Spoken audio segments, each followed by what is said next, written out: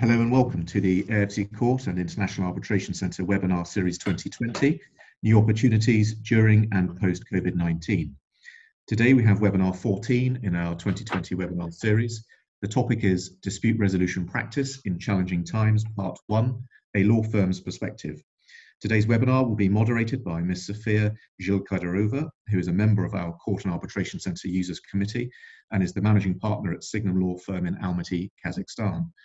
This webinar, unusually for us, will be an interactive discussion with contributions from private practice lawyers from Kazakhstan, the Ukraine, Russia, and Azerbaijan. Sofia will introduce our speakers in a moment. Our webinar today is intended to provide an insight into the dispute resolution practice and needs of lawyers and their clients from Kazakhstan and former CIS countries. This is particularly timely and relevant to the work of the AIFC Court and our Arbitration Centre, as we are already attracting casework at the IAC from parties based in some of these countries, and we expect this to increase and for there to also be cases involving such nationalities at our AIFC Court. As usual, we have 1 hour for today's webinar. Please type your questions in the Q&A option shown at the bottom or top of your screens, and the panelists, moderated by Sofia, will answer your questions at the end of their presentations and discussion. Very quick update, if I may, Sofia, on the Court and Arbitration Centre. We continue to operate our services online 100% without any disruption to business. This is using our e-filing, e-justice system and video hearings. So far, we've had 90 cases across the Court and Arbitration Centre, comprising judgments and orders, arbitration and mediation awards. All of our services continue to be provided absolutely free of charge. This is in addition to our 2020 webinars programme, which, as I said earlier, includes 20 webinars from our most distinguished common law judges, arbitrators, and leading lawyers from Kazakhstan and the CIS region. I'd like to simply ask you all, please be fully informed that from the 30th of June to the 33rd of July this year, our Court and Arbitration Centre will contribute 3 webinars from our 2020 webinars programme as a part of the online Astana Finance Days. And this will be with participation from our Chief Justice, Lord Mance, and our Arbitration Centre Chairman, Ms. Barbara Doman, QC. Information and registration details for these webinars can be found at our Court and Arbitration Centre websites and from the Astana Finance Days website. There has been and will continue to be various related promotions. I now hand over to Sofia and hope you all enjoy today's webinar. Sofia. Thank you very much, Chris, for your kind introduction, and special thanks to AIFC Court and Arbitration Centre for hosting us today. Let me also welcome all the speakers today and participants, and I hope you are all staying safe and healthy these days, and wishing you strong health and enjoy your summer as much as you can. Before we proceed further, I would like to briefly announce the rules of our webinar. For its better quality and efficiency, I would kindly ask you to mute your devices so we don't have disturbance during the webinar. Second, on the structure of the webinar, we will have several points to cover during this webinar, and we would prefer if Q&A section will be held in the end. So please, you are more than welcome to type all your questions in the chat or Q&A part of this webinar. Also, this webinar is being recorded, so the recording will be placed in future on the websites of AIFC Court and Arbitration. So let's start our webinar. And I would like to start brief introduction of our speakers. And I placed countries, I think, in our alphabetical order to be politically correct. So let me start from Azerbaijan. Ilgar Mehti is a founder and director of Equita consulting firm. Ilgar has impressive experience of working on high-profile Azeri international projects, as well as having the extensive experience in working in international law firms there. So next, myself, I'm Sofia Zhilkaidarova, managing partner of SIGNUM Law Firms. I spent like more than 20+ years of my experience supporting businesses of investors in Kazakhstan. So next speaker would be Vladislav Zabrodin. He represents Russia today. He's founder and managing partner of CLS. Vladislav is one of the most notable practitioners in Russia in corporate, commercial law, M&A, project finance, and public-private partnership. And Ukraine today, I'm not sure if Yelena already is with us. Yelena Sukmanova, she is head of litigation of Sayenko Law Firm. Yelena is deeply specialized in dispute resolution in Ukraine, and she's notably been working not only for the businesses, but also she's been first deputy to the Minister of Justice in Ukraine. So these are our great speakers. Welcome everyone, nice to see you today. So I'm now jumping to the content of our webinar. Today we will try to deliver the news from the neighboring countries, and we'll talk briefly about the state of dispute resolution in the country and law firms' dispute resolution practices and how they were operating during these challenging times. Then we will switch to what are the main trends and recent developments in litigation and arbitration in our countries, and how clients choose the litigation and arbitration venues nowadays, if behavior has been changed or decision-making process was impacted by something. So you see the subjects are very wide, and we may spend hours and hours discussing these topics. But what we will try to do, we will be very sharp, we will be very high profile to give you the general understanding of where countries are, and for the specific advice you could always apply and contact my colleagues in the panel today. So let's start from Ilgar from Azerbaijan on sharing his news on how dispute resolution was doing at COVID time. Ilgar, please, floor is yours. And adopting the terminology to the electronic format, we shall say screen is yours. Ilgar, please. Yeah, thank you very much, Sophia. I was trying to unmute myself, but apparently was blocked by the administrator. Thank you for the introduction. So what's happening during the lockdown season in Azerbaijan? Basically, as I see from the screen, similar experiences were facing in all neighboring countries, more or less.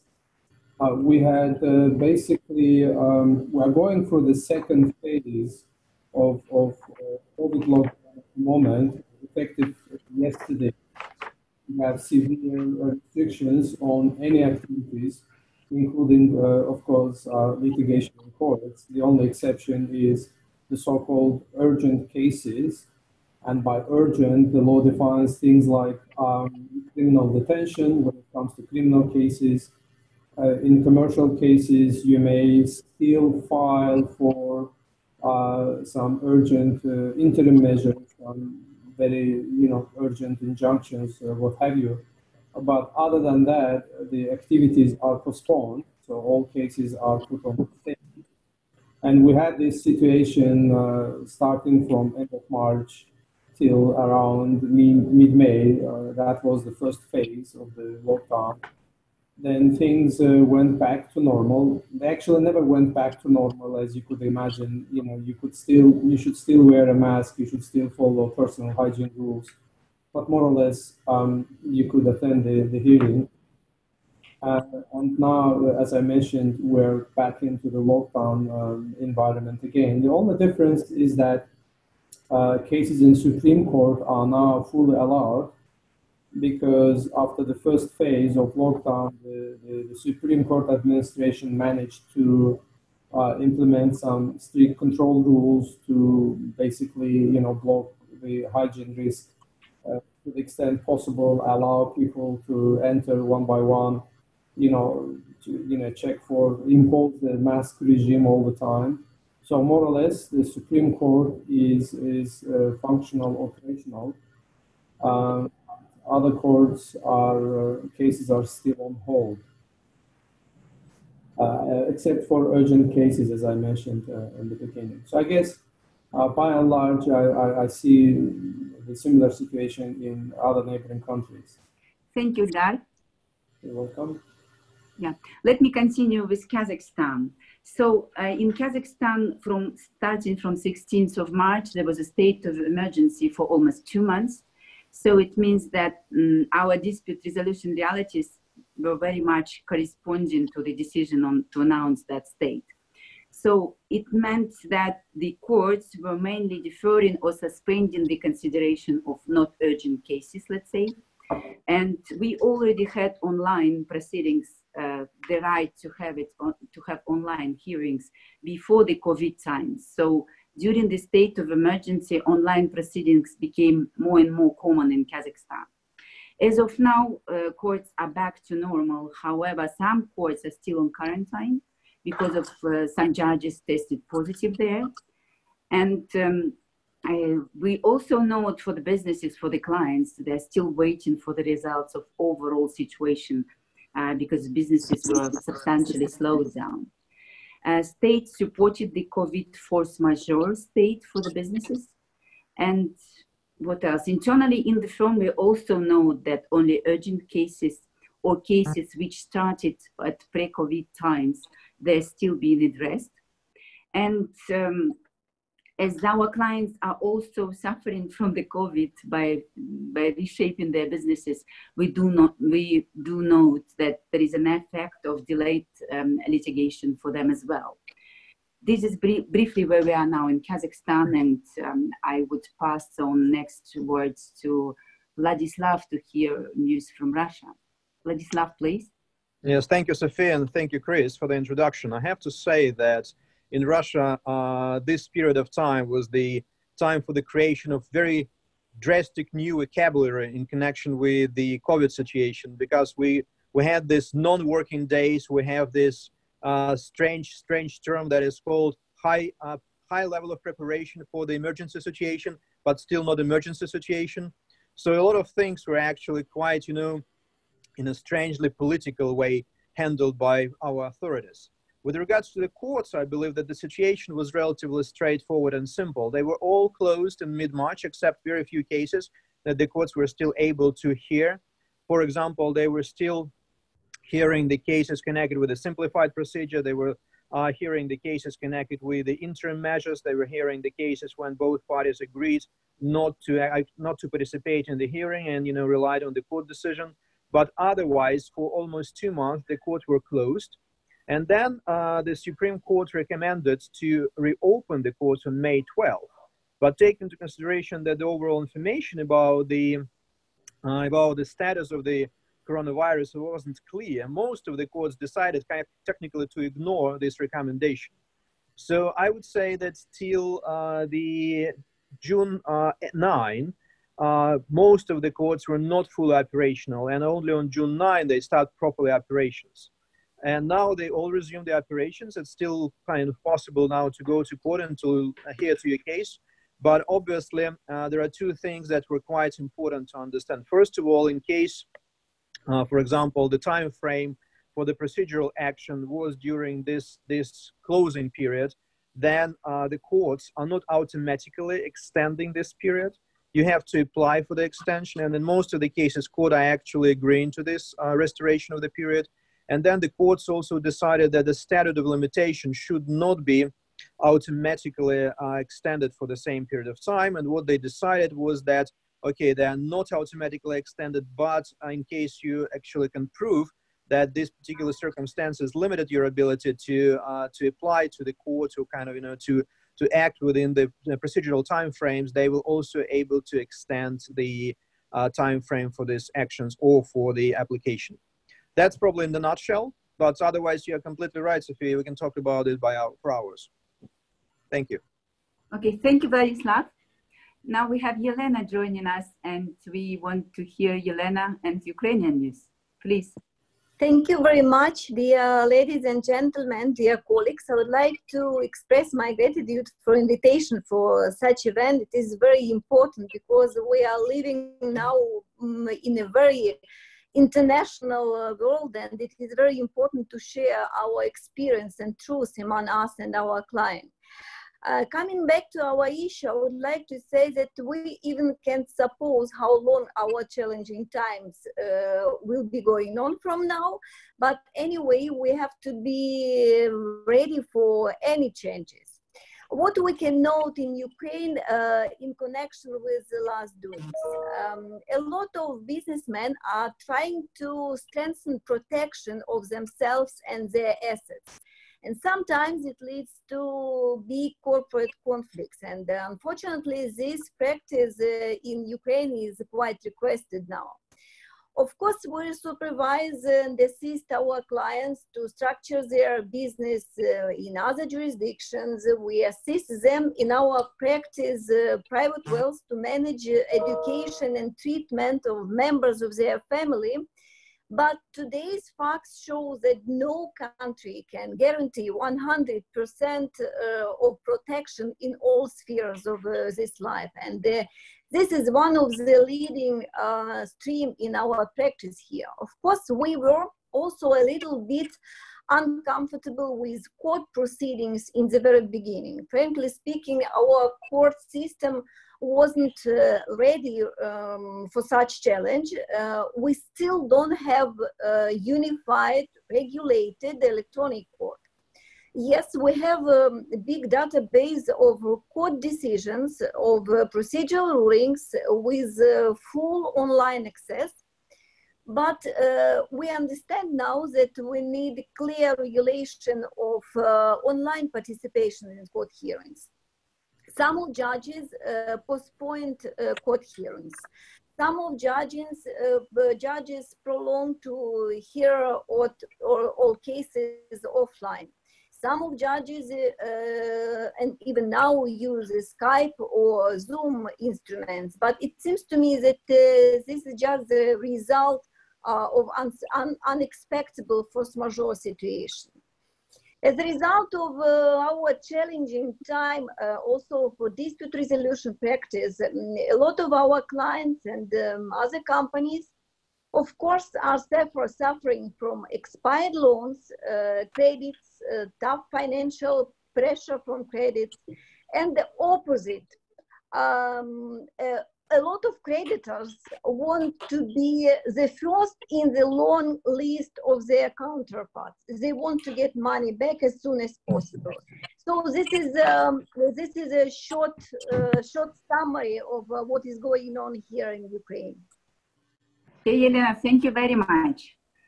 Seems like we almost all of us are on the same page in terms of businesses and dispute resolution practices and overall court system. Absolutely. Let's go to the second topic of today, which is trends and recent developments in litigation in arbitration in our respective countries.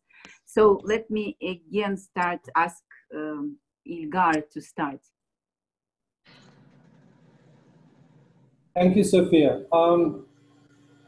What should I say? I guess, again, we're all representing the countries with the common, very similar judicial system and the common legacy from the Soviet times, more or less.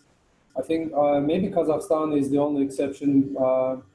We do really feel professional jealousy as lawyers in respect of what we are trying to achieve on the Astana Financial Center. It's very impressive. But by and large, in Azerbaijan, we have we have established very solid communication with the government. The government often invites private sector to give feedback on the reforms, on the changes that are required, especially in the judicial system. And we give them feedback in a very open, transparent manner, collect the opinion of professionals, opinion of clients. And one of such events took place last year. And it's very nice to see that the government actually taking them seriously and implementing some of these reforms.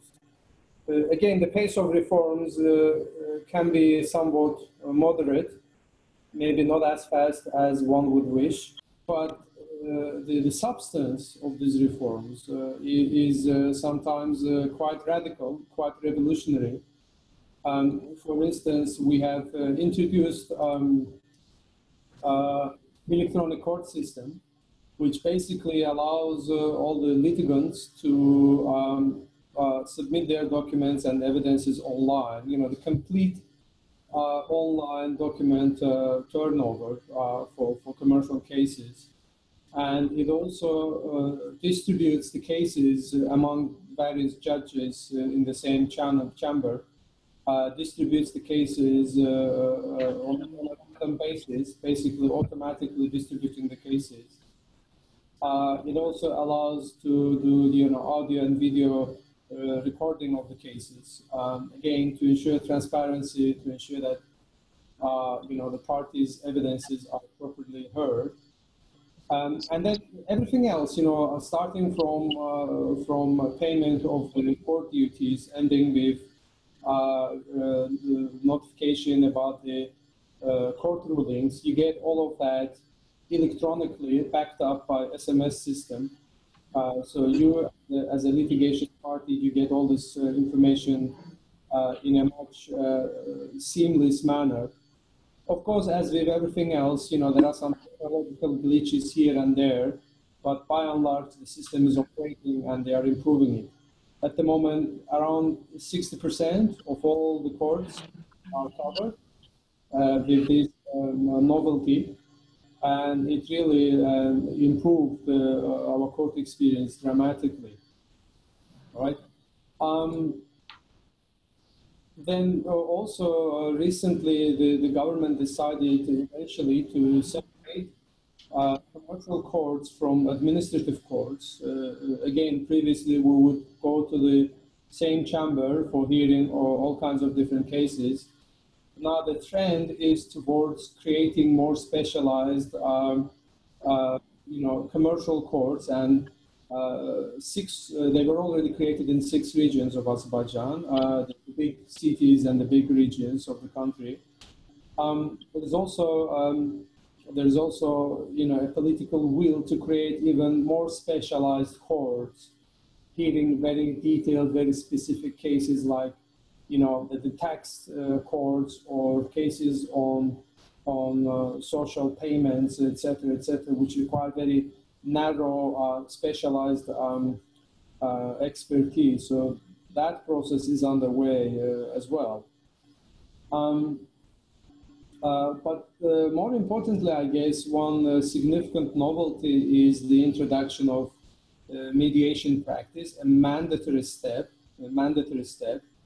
in employment cases, for instance, in matrimonial cases and some other cases, where the parties, before going to court, they will be required to go through a mandatory mediation process.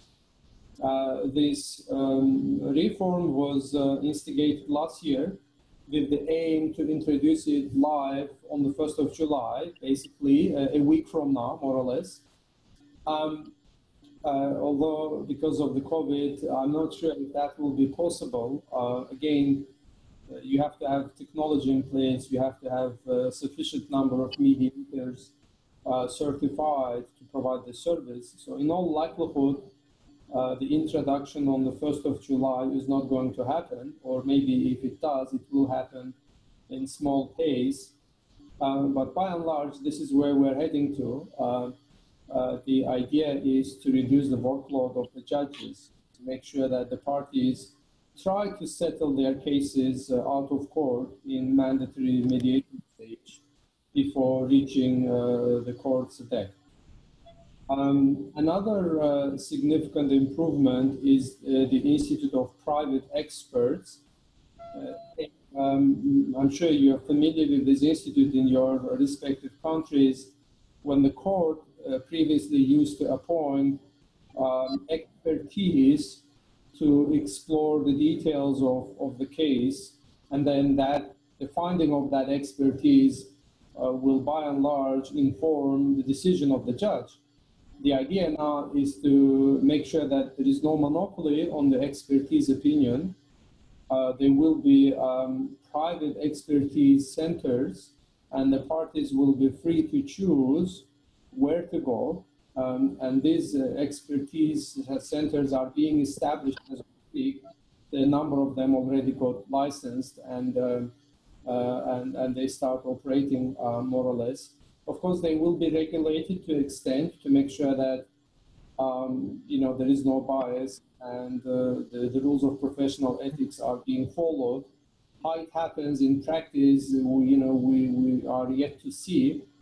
But the overall trend towards allowing the parties themselves use the expertise and include them in the bunch of evidence is a very positive trend, I believe. So these are again the major elements of the reforms. There are still more to come.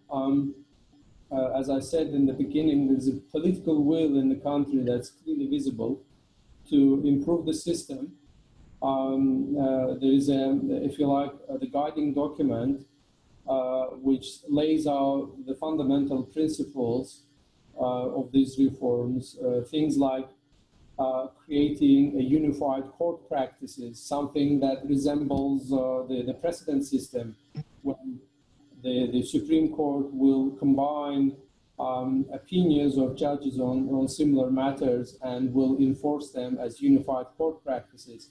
So things of that nature are being discussed at the very highest level, in the framework document issued by the president himself as a decree. So these things are still yet to come, and we really hope they will even further improve the litigation in Azerbaijan. I guess that's it briefly about what's going on at the moment. Thank you very much, Nigar. You're welcome. Let me continue with Kazakhstan now, and I would say the main trends and developments in our dispute resolution practices, or for the last several years, they are mainly related to the main focus on increasing the trust and efficiency of our court system, and by making less burden on our judges. So our chairman of Supreme Court, Mr. Asanov, once he started, entered his cabinet, he was very proactive and collaborative with law society in reforming the system. For example, by introducing the change of rules, how judges are being selected and appointed. Also, the Civil Procedural Code is being actively reviewed by amending to make it more efficient in terms of how to file the cases, claims, and with regard to hearing procedures as well, to make it less expensive and to make it, in terms of time, to make it less effective as well. So, and several years ago, the separate panel was set to consider the higher profile investment disputes. And it's not only commercial dispute, but also it's for the disputes with the state authorities, like tax, environmental, customs cases. They can be now considered in separate investment panel in Astana. So one of the fundamental trends, I would say, in Kazakhstan is that Kazakhstan has created AIFC. And AIFC is a separate geographical area in our capital city, and it was created with its own governor, financial institutions, governing law, and the court and the arbitration. So AIFC court and arbitration are being set in totally different ways comparing to the traditional court system. And for the good news is this year and the next year, the cases are being filed with no fees. So it can be very attractive cost-wise. And what most important from my point of view and core of this trend is that AIFC court and arbitration, they engaged very reputable English star judges. So on legislative trends, I would specify the drafting of the so-called Administrative Process Procedural Code and the constant amendments to the Civil Procedural Code, which aim, as I said to you, to bring more transparency and efficiency to the court proceedings. So this is very briefly it about our trends. And overall, looking back to these reforms, yeah, there are a lot of criticism around, and there are a lot of mistakes made on the way to reach the aim. But still, I would say that we feel very hopeful that improvements, they will come real and they will come true, and they will really upgrade the court system and justice in Kazakhstan. So this is briefly about Kazakhstan. And next word I would pass to Vladislav, please. Thank you. Thank you, Sophia. As you can imagine, we were quite busy with the changes of our constitution, so we didn't take too much time for the revisions of the court system. However, COVID became a significant influencer towards the situation with the online hearings and video conferencing. I have to say that video conferencing has been existing for a long time, but it's quite sophisticated and complicated system, so very few parties were able to do this, and you were able to do this only through the authorized center. So from that point, it wasn't really a working system. It was existing only for the very specific cases. Nowadays, 87 of 113 courts in Russia, including the Supreme Court, joined the online hearing system that is much simpler, that requires just, authentication procedure. So you apply for the authentication, you receive special password, and then you are able to actually participate in the hearing. That's extremely important, especially during these days when people are limited with their travels. And still, unfortunately, as you can see, not all of the courts are taking and accepting this. Only in the beginning of this month, the Moscow court finally adopted the new system, so it was also possible to have the court's hearings through the online hearing system. That applies only to the arbitration and commercial courts. If we're talking about courts of general jurisdiction, unfortunately, that point to it's not really developing very well. With regards to the, they do have this online video conferencing, but very few parties are actually using this in the general jurisdiction courts.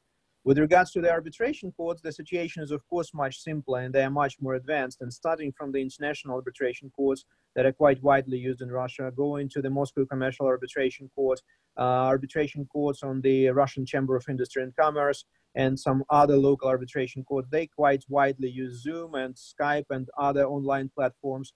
So from that point of view, they are fully available. I have to say that with regards to the overall system, Russia, for quite a significant period of time now, does have this so-called online justice system that actually allows very significant amount of cases being on the website. They are fully available from the point of view of the reviewing. It's possible to see what's the progress status on your case. So this is very convenient and very, I would say, efficient system.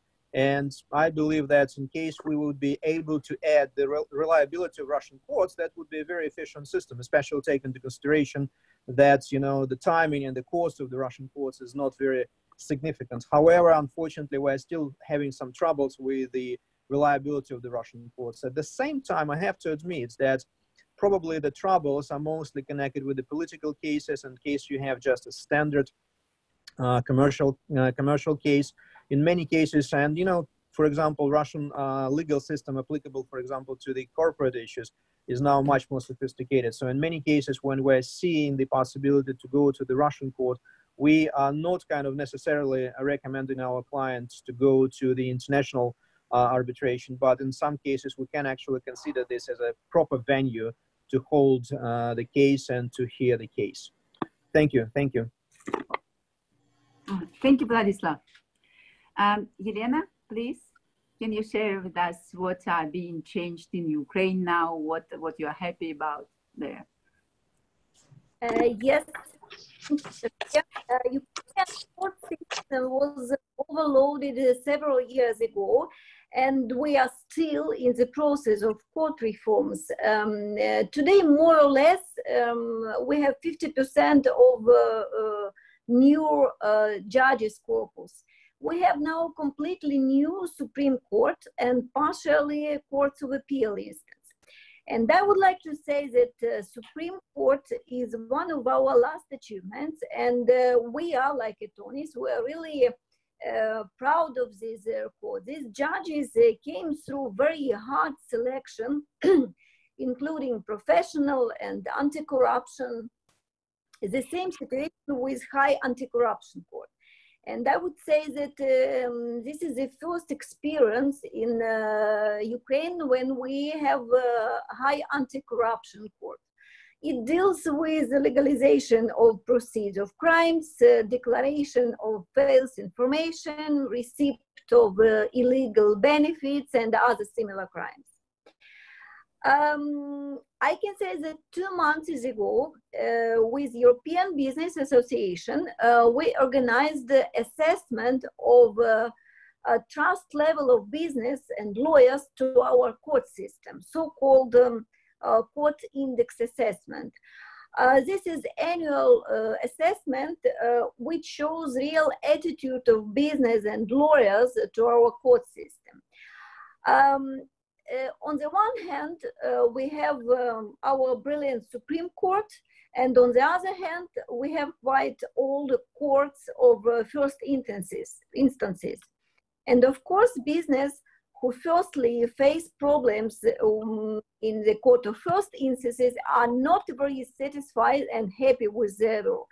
And as a result, we saw the small decrease of general level to court system comparing with last 3 years. You will be able to see all the factors starting from corruption and ending the quality of court decisions in my presentation, which can be sent after our session. And from 2016, if I'm not mistaken, we have one more effective instrument of dispute resolution. This is administrative procedure. Of course, we had a similar procedure in tax law, but now we have one more brilliant example. It is so-called anti-raiding commission in the Ministry of Justice. It deals with unlawful registration of property rights, but it is very important and effective because Ukrainian law connects the moment of appearance of property rights with the moment of its registration.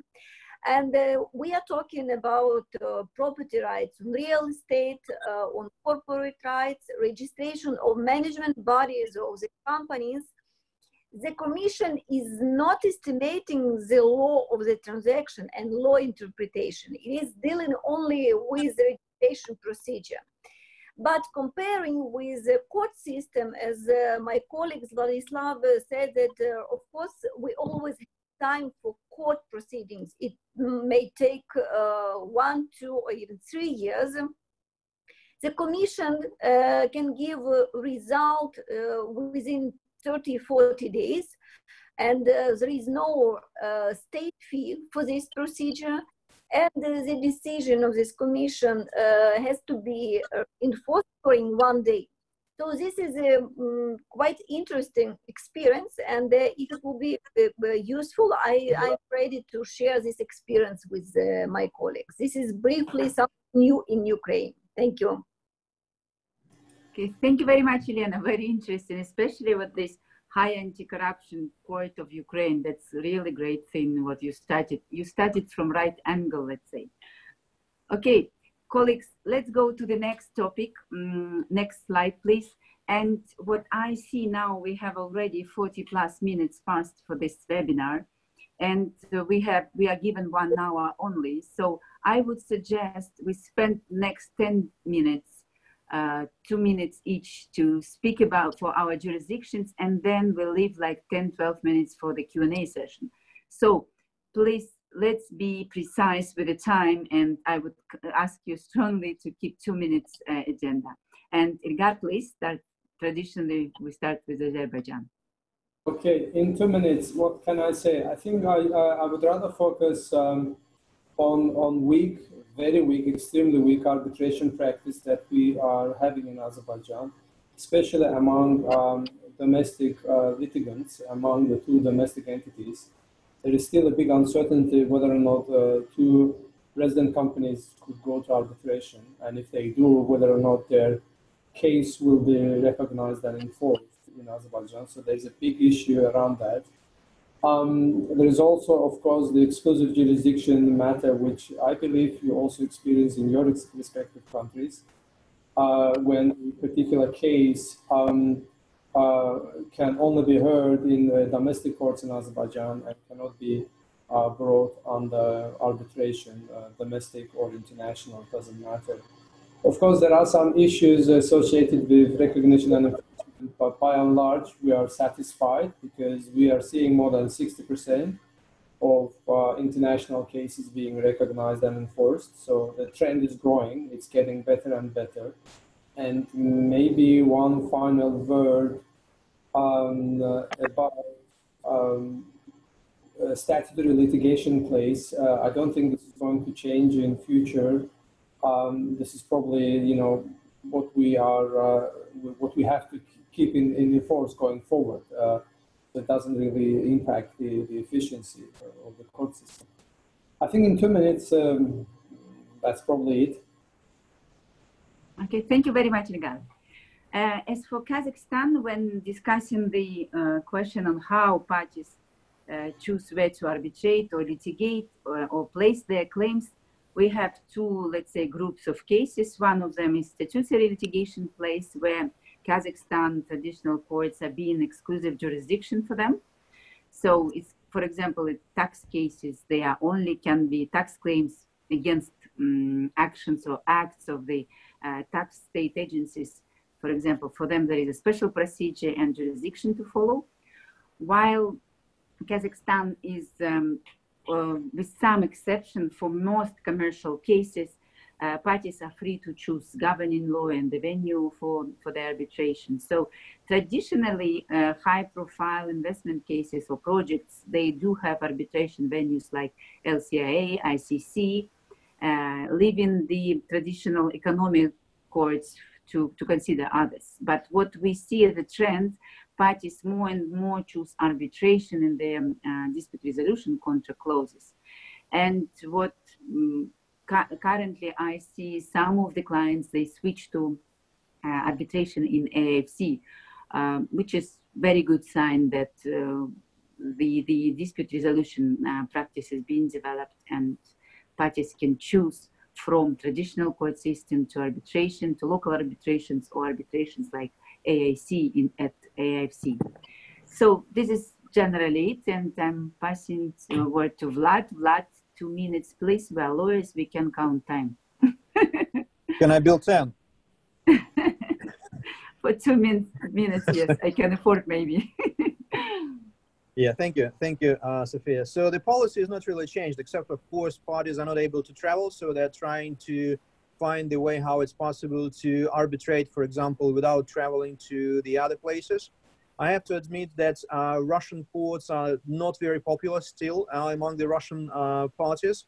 So from that point of view, a lot of international cases are going outside. London was popular and still quite popular place. People are considering Hong Kong and Singapore more and more. Other European venues are also still quite popular. However, for example, we have the Vienna International Arbitration Center and Hong Kong International Arbitration Center open in Moscow in 2019. However, I wouldn't say that their actions are extremely popular.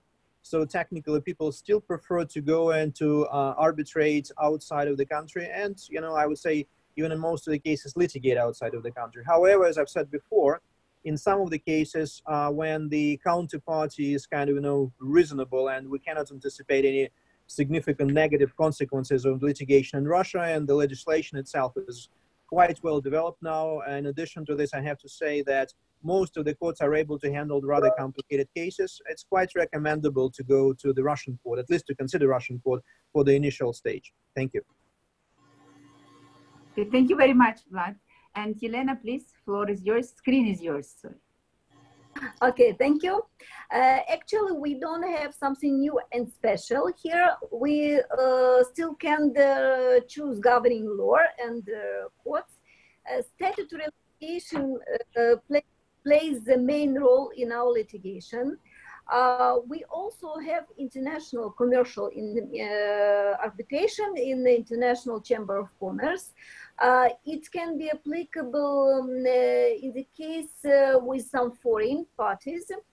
And we have the law on arbitration courts, but the law on arbitration courts is just a step from Soviet Union, it calls the Russian Treteyskiy courts. They are not so popular. Formally, they are existing. They are not popular because they can't guarantee enough level of independence and professional level of judges. And this is why it is very interesting to learn more about your experience of such international courts, because I know that there is some ideas in our cabinet of ministers and in our parliament to create something similar and to give the parties to choose the governing law and to choose a place of arbitration.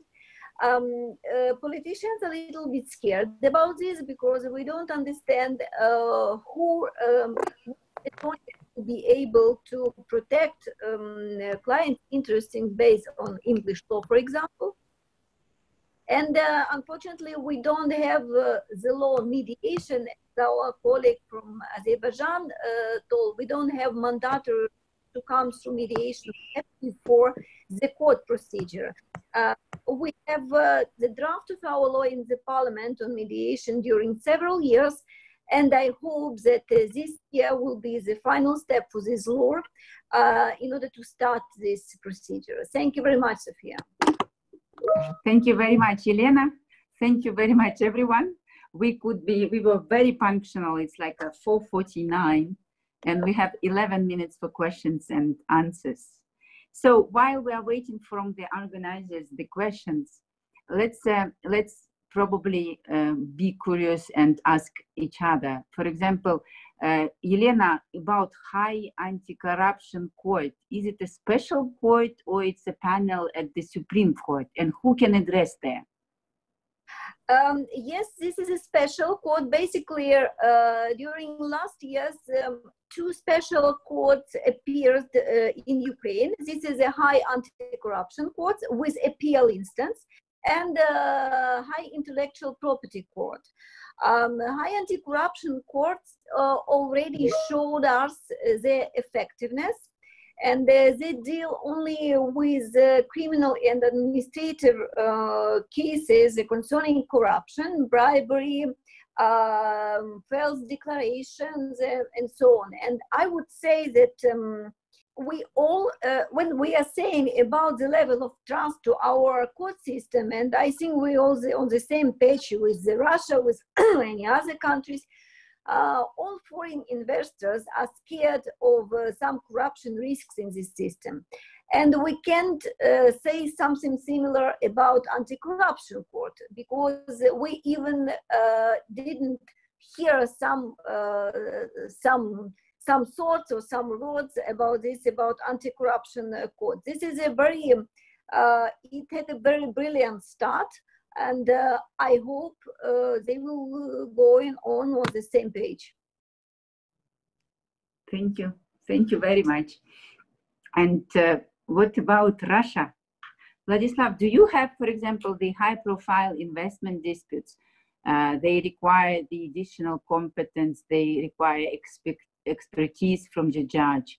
So if, for example, I have as an investor big tax claim from the tax authorities, like millions or billions of dollars, can I go to special court in Russia, or I will go just a traditional court somewhere as per my jurisdiction?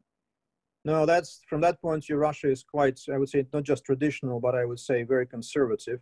So cases against the state can be actually resolved in most of the cases only in the state courts. So from that point, there is no special court created. We have the courts on intellectual property rights, but it's actually dealing only with intellectual property rights. We don't have anti-corruption courts, so in case we have the case, we'll probably go to Ukraine then. But otherwise, I would say the system is not kind of, diversifying different cases. And of course, for example, we have this kind of case. In many cases, some of them at least, I heard the agreement, if, for example, you are dealing with the state or, for example, private partnership or concession agreement, if you are acting against the state, like customs authorities, tax authorities, then you have to go to the state court. So there is no other chances from that point of view. Okay, thank you, Vladislav. And we have one question from our participants, and as I see, it's the question is from Kazakhstan, so it means it's addressed to you colleagues. What are the mechanisms to enforce arbitrational decisions in your countries against governmental or national companies? How many success stories, if you know? The question is how the actually arbitral awards are being enforced. Is there any special procedure, or the countries are party to the New York Convention, or? I can pick that question if you don't mind, at least for Azerbaijan. As I mentioned briefly earlier on, the rate of success, the rate of recognition and enforcing foreign arbitral awards, and in fact even foreign court decisions, is about 60% overall. And the process requires the party seeking to enforce approach the Supreme Court of Azerbaijan. That's the only body who can recognize. And then immediately after recognition, it goes to enforcement as if it was a domestic court decision. There are, of course, certain stories, certain trends that you can see here.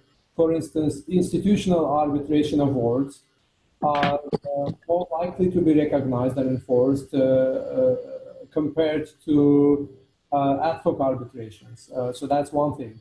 Another thing is when it comes to recognition and enforcement of foreign court decisions, the law requires mutuality. So if Azerbaijan has some kind of intergovernmental treaty on recognition of court decisions, usually it's not a specialized treaty as such. It is like a bilateral investment protection treaty of some sort. So that often acts as a test to prove that we have mutuality here with this particular country, so that the judges will be more willing to enforce the decisions of that particular country compared to others. In our own practice, we had both. We had foreign court decisions as well as international arbitral awards recognized by the Supreme Court, and it's working. Again, it's not 100%. The law gives the judges the absolute discretion, but also restricts them in certain way. If the case is heard in Azerbaijan already, or if the case has commenced in Azerbaijan, you cannot bring it under the recognition proceedings. So there are some, but by and large, it's working. And it's improving. The rate of recognition is growing. Thank you very much, Ilgar. We also have kind of the procedure via Supreme Court to go. And what my interest is what AIFC will tell here. Do you have any comments, AIFC Court or Chris? How do you look at this question, how your decisions will be enforced? Thank you very much, Sophia. And if I may say so, thank you very much to you for moderating this really excellent and hugely important webinar, and to our speakers as well for their insights. Just by way of quick comment from the AIFC Court and Arbitration Centre, we have a specific step-by-step procedure for enforcement of AIFC Court orders and judgments, not just in the AIFC, but throughout the entire territory of Kazakhstan. And this has been agreed some time ago by our first Chief Justice, Lord Wolfe, former Chief Justice of England and Wales, specifically with the Ministry of Justice in Kazakhstan for enforcement against state assets located anywhere within the territory of Kazakhstan state. And secondly, with the private bailiffs chamber in Kazakhstan for enforcement against private assets, again located anywhere within the territory of Kazakhstan state. This has been tested so far. And by the way, when we have arbitration awards at our separate independent arbitration centre in the AIFC, those can be enforced as orders of the court of the AIFC anywhere within the territory of the entire state of Kazakhstan. This has happened already. We had recently the recognition and enforcement at our AIFC court, in other words, a conversion into an order and judgment of an interim arbitration award given from our arbitration centre. And once it was converted by a judge of the AIFC Court, a senior judge of ours, Justice Sir Robin Jacob, and the judgment and order available from the AIFC Court website, it then went out for immediate enforcement in Kazakhstan with the close supervision of the AIFC Court registry and my team.